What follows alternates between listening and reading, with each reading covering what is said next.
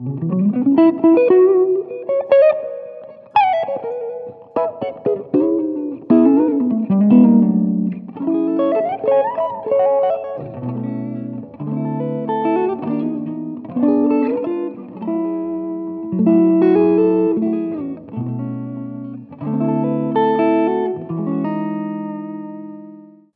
guys, let's start with the lesson. We are on the key of E major, and the progression or the little trick I want to show you today is based around a typical chord progression that you can hear in a lot of traditional songs, a lot of traditional jazz songs, a lot of modern songs. It's just pretty standard. It's a 2-5-1 progression.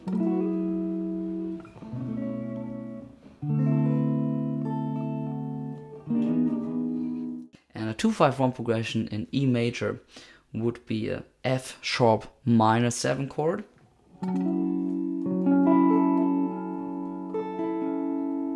a B dominant 7 chord,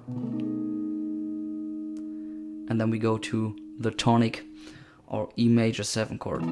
So 2, 5, 1. And there are some little tricks that you can do to make it sound more modern, more like modern R&B or neo soul.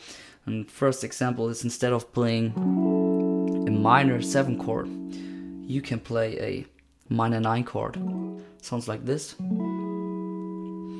And there are a few embellishments I like to do with this chord, because when I'm playing the chord I actually play a bar with my first finger, so I have all the notes on the 7th fret, and I can do some pull-offs and hammer-ons with my pinky.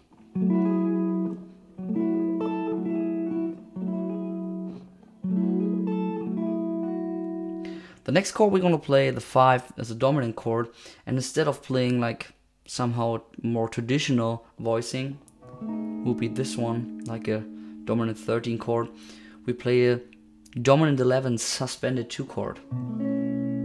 Sounds way more modern. So right now we got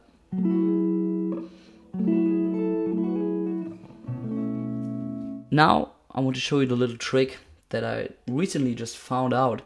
And instead of going right to the 1, to the tonic, the E major 7 chord, I found out you can incorporate another chord that has a really modern kind of neo soul sound. Sounds like this.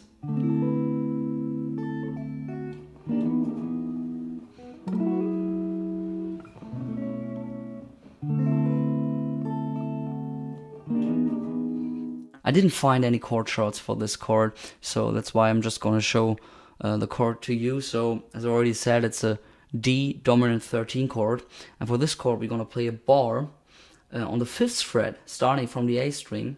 The root note is on the 5th fret A string, the D, playing a bar right up to the high E string, and then we play with our 3rd finger the 5th on the 7th fret D string, and with our pinky we play the 13th also on the 7th fret high E string. And with my pinky I like to do the typical movements, embellishments to create some chord melodies. So hammer-ons, pull-offs with the pinky on the 7th fret, and works as well on the B string.